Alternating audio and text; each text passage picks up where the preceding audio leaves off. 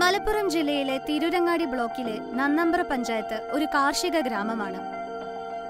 18.35 ചതുരശ്ര കിലോമീറ്റർ വിസ്തീർണമുള്ള ഈ ഗ്രാമത്തിൽ ഹരിത കേരളം പദ്ധതിയുമായി ബന്ധപ്പെട്ട് തരിശുഭൂമിയിൽ കൃഷി ചെയ്യുന്നതിന് നിർണായകമായ ഇടപെടലുകൾ പഞ്ചായത്ത് നടത്തിയിട്ടുണ്ട്.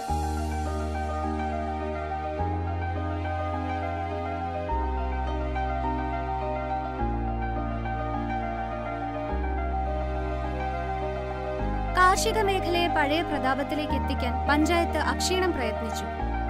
നന്നമ്പ്ര ഗ്രാമപഞ്ചായത്തിലെ 1200 ഏക്കർ വരുന്ന പാടശേഖരങ്ങളിൽ ആകെ 7 പാടശേഖര സമിതികളിലായി നിലവിൽ 950 ഏക്കർ സ്ഥലത്ത് നെൽകൃഷി ചെയ്യുന്നു.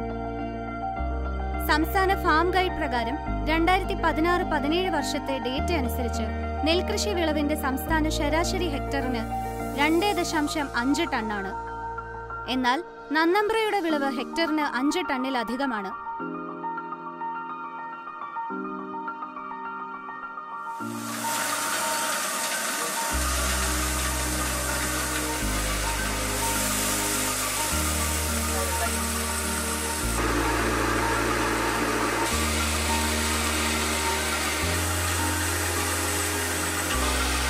കാൽ നൂറ്റാണ്ടിലധികമായി തരിശുകിടന്ന ഭൂമിയിൽ 3 വർഷങ്ങളിലായി 68.47 ഹെക്ടറിൽ കൃഷിയിറക്കി.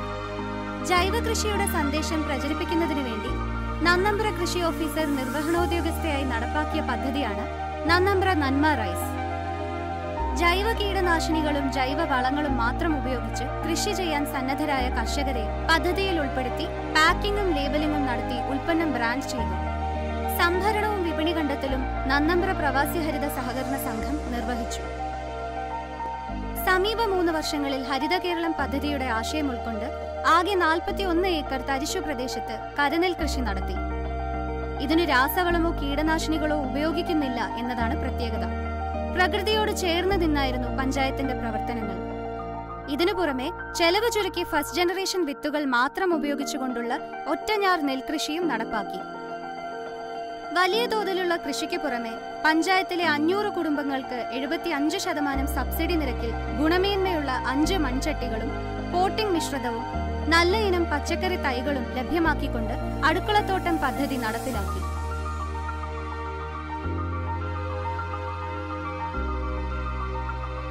പഞ്ചായത്തിലെ 15 ഏക്കർ സ്ഥലത്ത് നേന്ത്രവാഴ കൃഷി നടത്തി.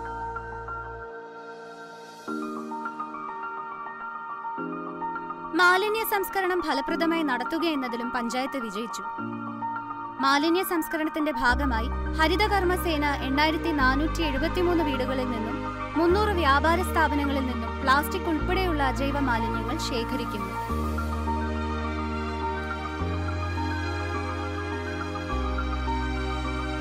ബോധവൽക്കരണം ഇന്നത്തെ തലമുറയ്ക്ക് മാത്രം നൽകിയിട്ട് ഫലമില്ല. നാളെയുടെ തലമുറയിലേക്കും പ്രകൃതി സംരക്ഷണത്തിന്റെയും മാലിന്യ സംസ്കരണത്തിന്റെയും പാഠങ്ങൾ പകർന്നു നൽകേണ്ടത് അത്യന്താപേക്ഷിതമാണെന്ന് പഞ്ചായത്ത് തിരിച്ചറിഞ്ഞു.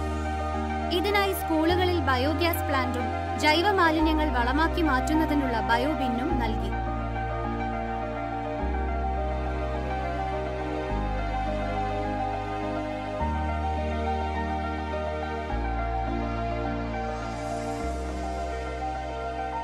കാർഷിക മേഖലയുടെ വളർച്ചയ്ക്കായി ജലസേചനവും വിപുലമാക്കാൻ പഞ്ചായത്ത് നടപടികൾ കൈക്കൊണ്ടു. ജലസേചനത്തിന്റെ ഭാഗമായി കുണ്ടൂർ തോട് വീണ്ടെടുത്തു.